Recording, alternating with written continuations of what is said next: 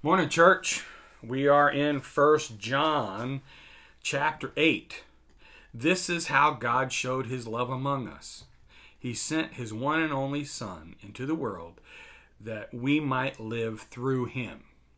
So the Father sent the Son into the world, and when he did that, then Jesus died on the cross for our sins and rose from the dead. And now we can live in him when his Spirit comes and lives in us. We trust that by faith that Jesus died for us.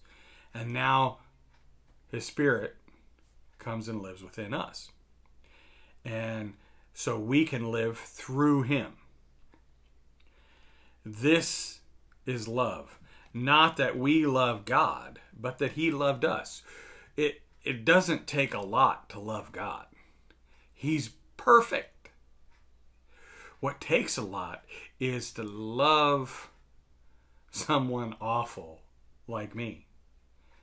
Amazing grace, how sweet the sound that saved a wretch like me.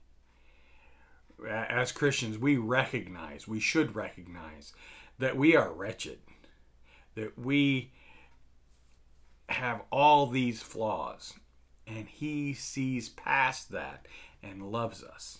Why? Because he is love. He's the outpouring, he's the epitome of love. He is love. It's what he's made of.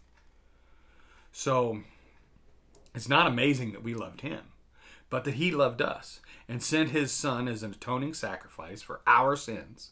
Jesus didn't do anything wrong. We did. And he came to pay our sin debt.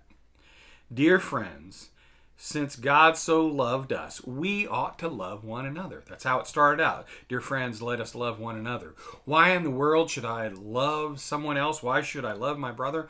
Because first, God loved me. The wretch that I am, he loved me past my stupidity.